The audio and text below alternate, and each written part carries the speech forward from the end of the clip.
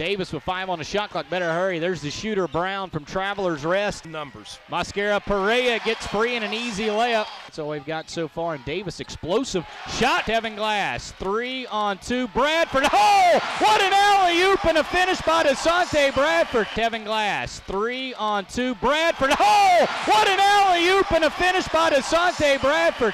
ETSU down by a point. Mascara Perea, 18-foot jumper is true.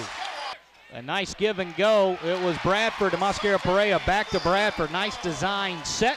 Rebounding the Bucks 6-4, and as you mentioned, Jay, 4 on the offensive end. Oh, John Davis from way outside.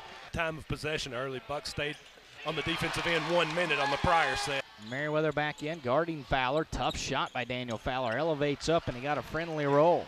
About 10 minutes halfway through the first half, and Daniel Fowler, a curl cut and a slam, and Steve Forbes wants a timeout. Shot.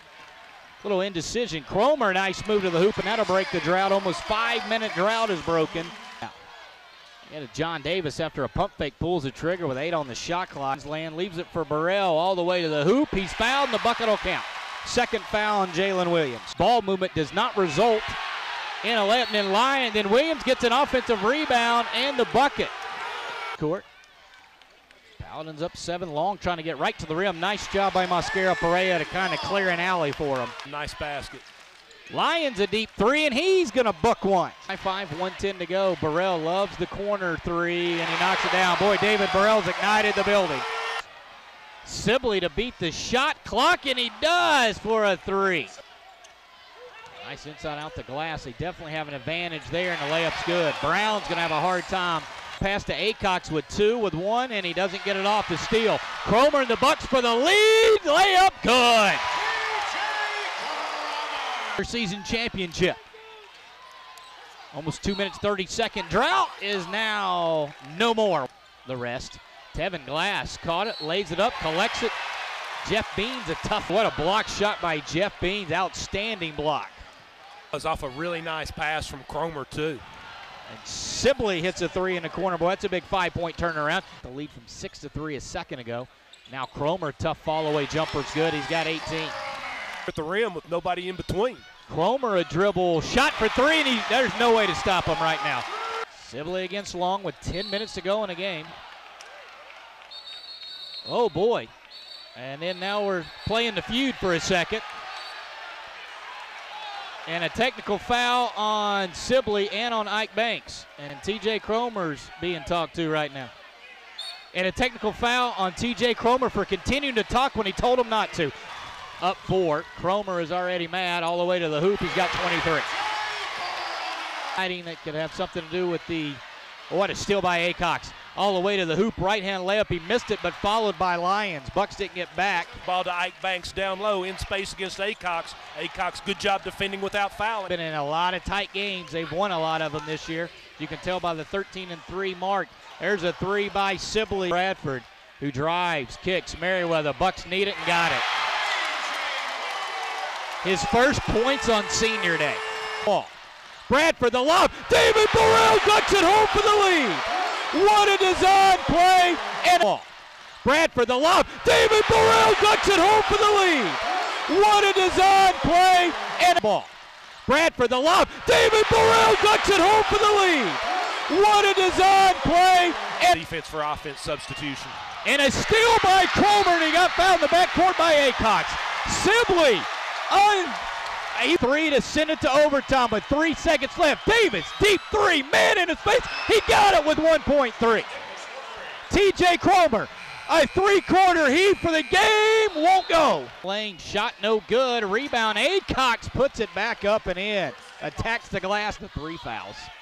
Cromer got some space and hit a 3. New career high, 32 points. Dribbling. Merriweather a catch and a shot and a 6-point lead. And Furman will just bounce it out. ETSU will pick up the win in overtime, 93-81. They stand alone atop the Southern Conference standings with 2 games to go. Furman could still have something to say about it. They beat Wofford. ETSU still got to go to Western Carolina, and they've got to go to UNCG. ETSU victorious on senior day over the Furman Paladins, overtime, 93-81. Jay Santos alongside head coach Steve Forbes. And coach, let's start John Davis hits a 3 to get it to overtime, but ETSU jumps out to a quick 9-point lead and hang on. Well, we went 4 for 4 in overtime. We didn't miss a shot and shot 60% for the game. And so, we just shot the ball really well. We faced that before. Christian Cunningham made a 3 at Sanford against us and put it in overtime, kind of like that. We've gone back and forth all year how to guard that. And, we went 1-3-1. And we got great length. And you could see he stalled coming up, but then we didn't get quite enough pressure on him, Jay, to contest. And he made a tough shot, but I like to see some more bodies up closer to him. But he made a great shot. But we didn't wilt. We came into the timeout or, in between periods, and we were very confident. Came out, took the lead, and got the win. On senior day, a couple guys had huge games. TJ Cromer, 32. Tevin Glass, 17 all in the second half. Merriweather only had 8, but every time he needed a shot, he hit a couple threes. He hit 2 huge threes. And then TJ saved the best for last, for home. And he was crying coming off the court. I mean, he just played his guts out. And not just from 3, from 2. He also had 5 assists, so he played a great all-around game. DeSante played really well. Tevin, like you said, in the second half.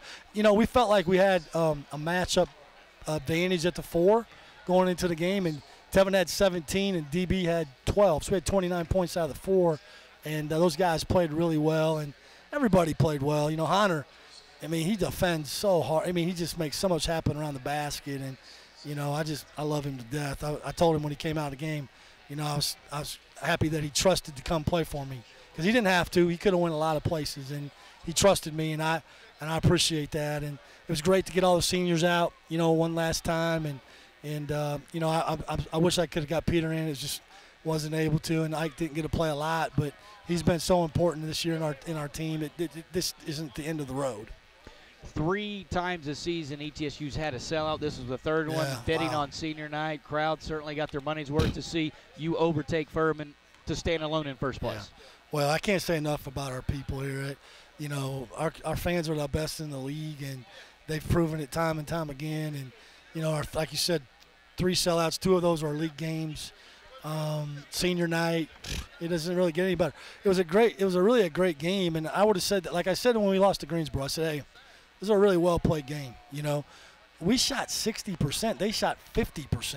And, it wasn't like we weren't guarding each other. We were guarding each other. It was just a high-level game of really good players. They're really good, man. Nico Medved does an unbelievable job, with his team. They're tough. I thought they out-toughed us in the first half. I did. I got on our guys at halftime about, you don't want it bad enough, because they want it. They're playing a lot tougher than you are right now. But we came out and rectified that in the second half. I thought, again, another key stat at home was points off turnovers, 26 points to their 13. Right. We had 9 steals again, and we only had 11 turnovers, 19 assists. That's awesome. We turned them over 16 times.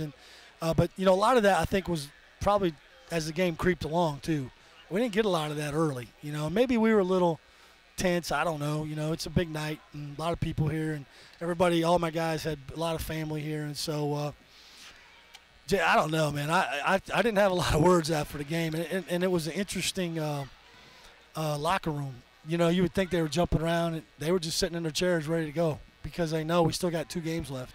We got to go to Western Carolina on Saturday, and we got to go to Greensboro on Monday. And we control our own destiny. That's all you can ask for. ETSU victorious today over the Furman Paladins, 93-81.